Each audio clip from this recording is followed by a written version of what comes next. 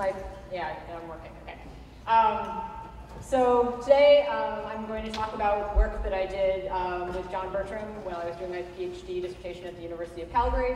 I'm currently working with Craig McGowan at the University of Idaho. And so I should start the talk by asking why we need a general cost function at all. And perhaps a practical answer to that question is we'd like to be able to predict the metabolic costs of an activity based on biomechanical data. As anyone who's ever taken metabolic data knows, it's a slow process at best, and in some cases, such as overground running, it's a very difficult process. And another reason we might want to get a general cost function would be to test our understanding of the mechanical and physiological factors that contribute to the metabolic cost of locomotion. So which bouncing gait do we study if we're interested in getting a general cost function for bouncing gaits? We could study running. Let's see, is this working? Okay, we could study running, trotting, hopping forward, or I chose to study hopping up and down. And so vertical human hopping. And so why is vertical human hopping a good model for bouncing gaits in general? It uses the same basic leg compression extension motion as in running, trotting, and forward hopping, but it's mechanically simple. There's no horizontal motion or leg swinging to complicate things, and the technique is not an issue. Basically, everyone hops in the same way. Also, humans are easy to instruct. So my basic approach to this problem was to measure metabolic energy expenditure via oxygen consumption and mechanics, in this case force play, over a wide range of height frequency combinations. And then I predict metabolic cost using cost functions that are based on muscle mechanics and muscle physiology, and compare experimentally measured and theoretically predicted metabolic cost. And then select a cost function that best explains the data after that comparison. So now on to the metabolic energy expenditure measurements. So just to orient you a little bit, these are graphs showing the individual data points on height, hop height, and hop frequency axes, and these lines are contour lines like you see on a topographical map, and they show, in this case, the metabolic cost per hop is decreasing as you get towards higher frequencies and lower hop heights. I'm also going to show you cost per time graph, and that may seem a little redundant right now, but later it'll become apparent why the usefulness of showing different types of metabolic cost. So again, we see roughly a similar trend. Metabolic cost is lowest up here and highest up here. And for metabolic cost per height, though, we see a somewhat different trend. The lowest costs are at high frequencies and high hop heights.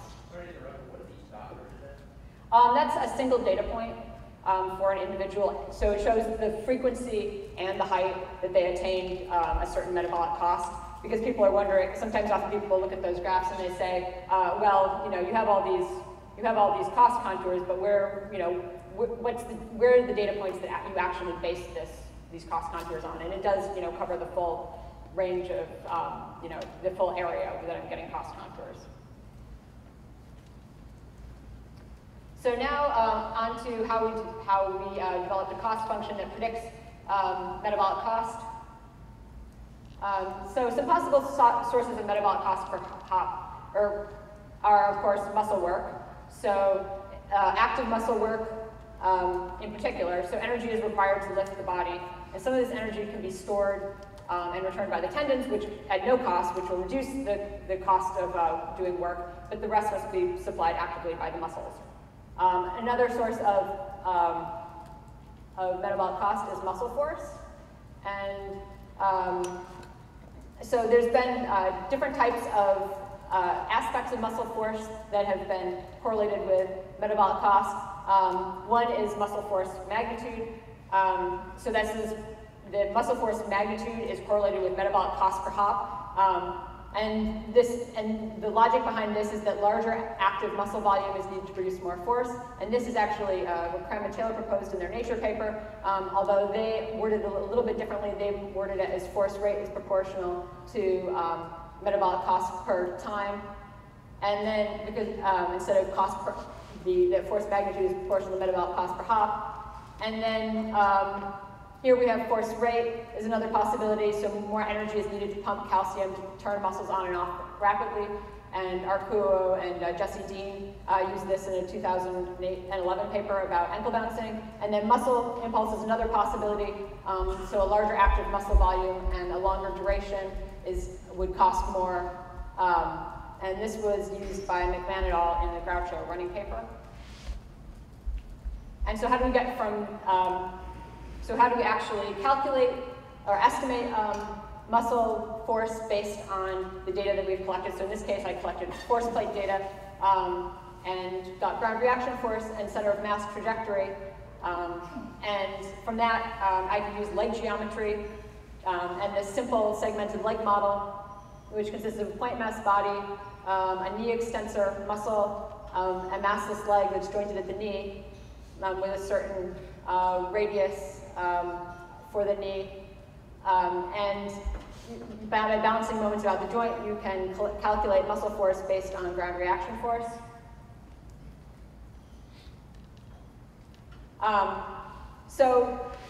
This is just a little bit more about the actual equations that I used to calculate these various parameters. So for muscle work, I calculated external work and tendon work and took the difference to get muscle work.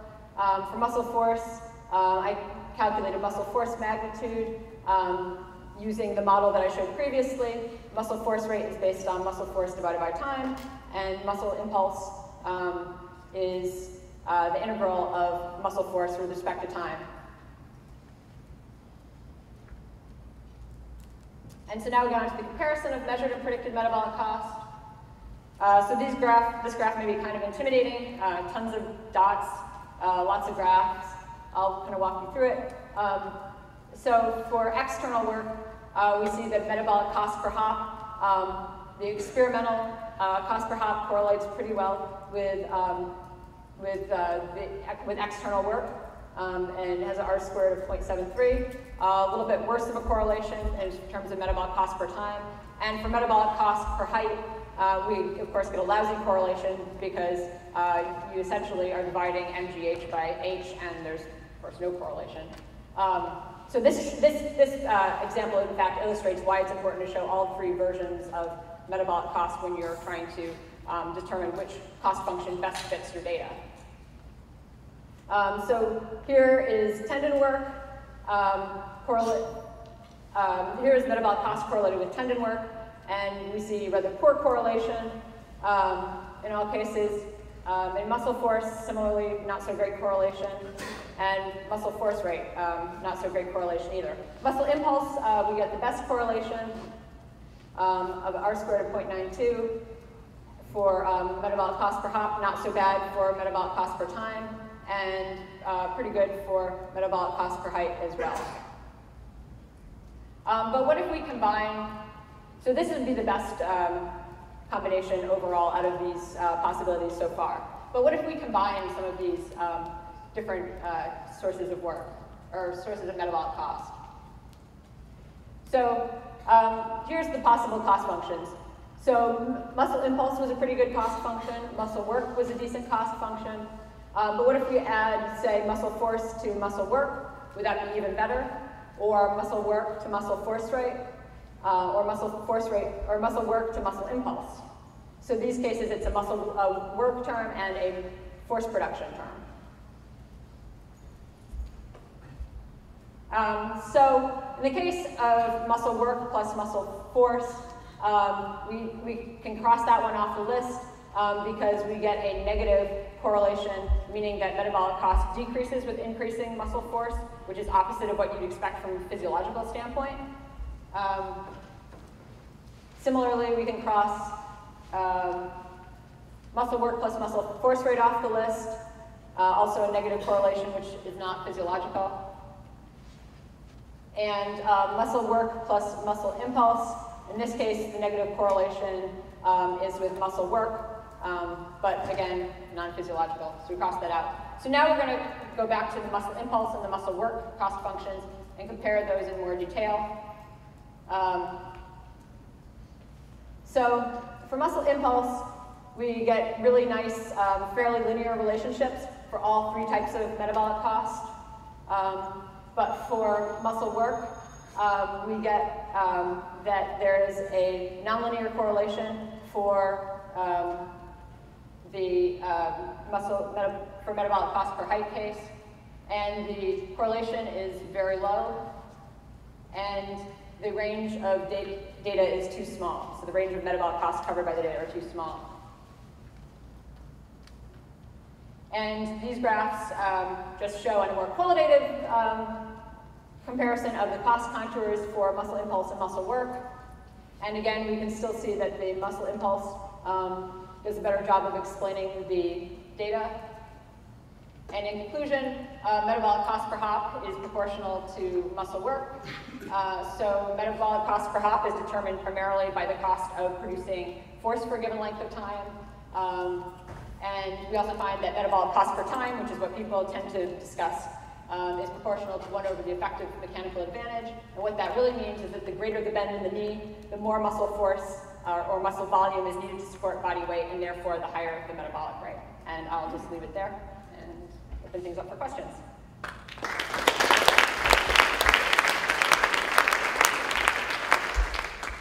We have time for a few questions.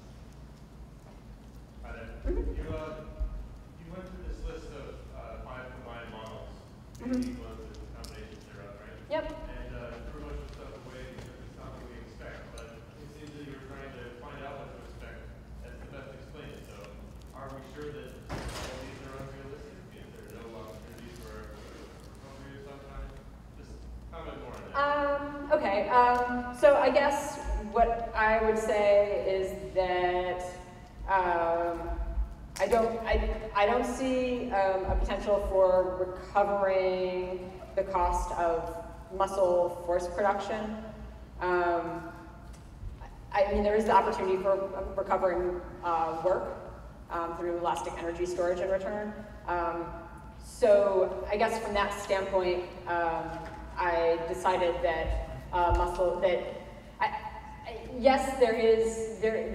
I was looking for the best cost function, and I didn't want to just say out of hand that these were inappropriate. But I would say that I can't see a way of justifying that producing more force would cost less from a metabolic standpoint.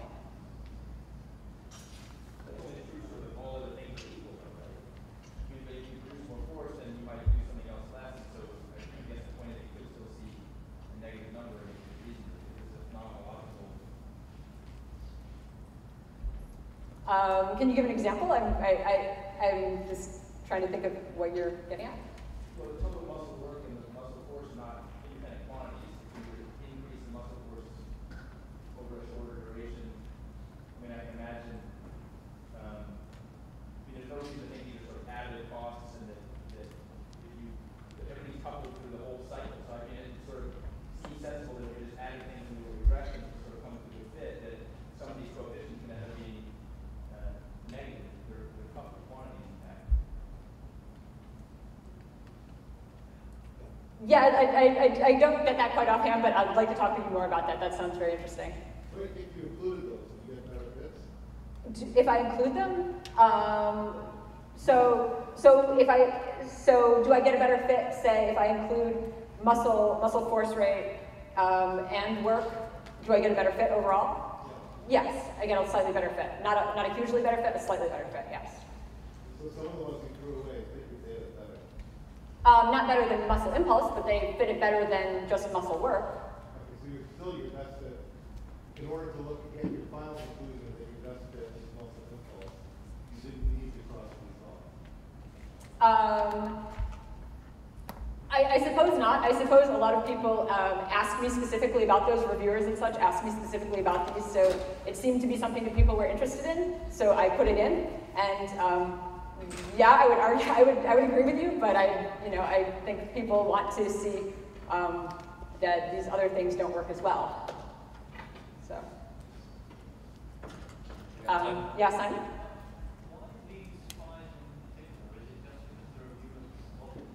No.